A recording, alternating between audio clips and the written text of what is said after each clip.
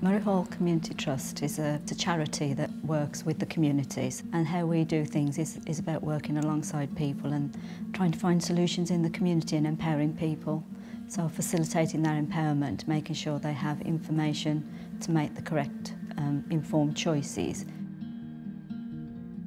So when you talk about compassionate communities, it's about the community looking after its own in really vulnerable stages of their lives, end of life, and for those living with bereavement after.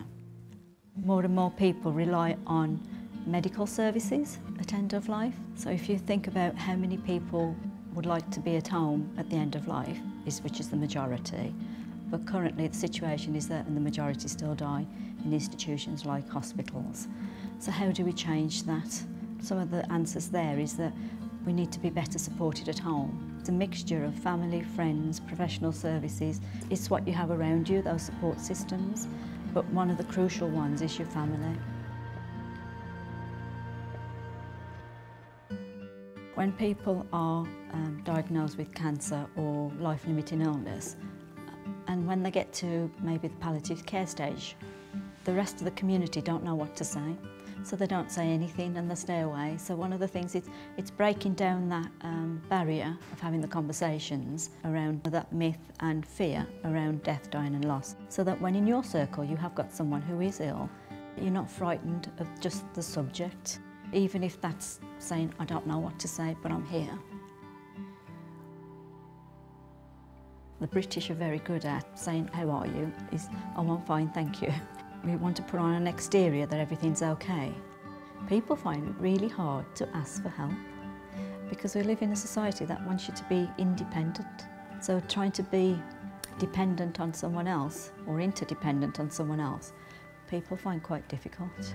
So it's helping people to say it's okay to ask for help. When you are dying, there's still all the practical things that need to happen in your life, like putting out the rubbish, changing the bed, and a bottle of milk. So there's practical things that people can do, but they may not realise that those little things make a real difference to people remaining at home. It's helping people to understand that their small act of kindness or compassion can make a difference to that person.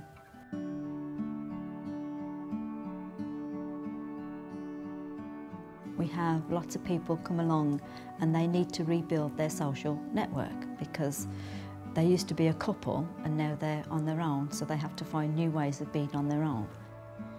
And they really struggle walking into new groups. So we went along and spoke to the walking group and said, how would you feel about being part of a compassionate community?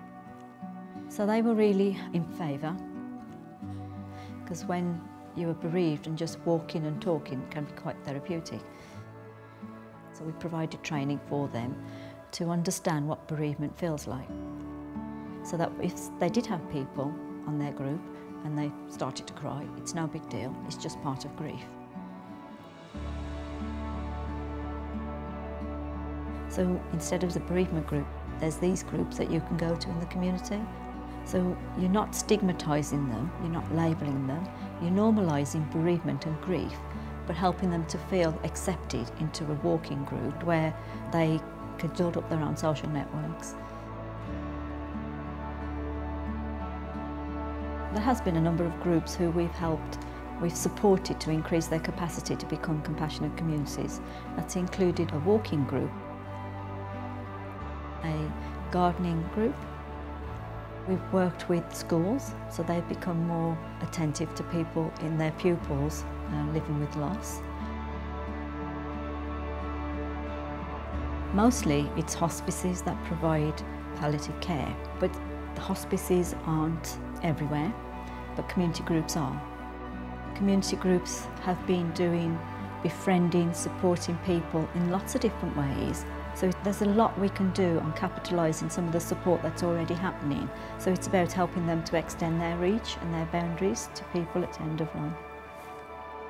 And it's about normalising, because death is not a medical incident, it's just part of life. And I think the less fearful we are, the better chance that we have of achieving the kind of death that we all want.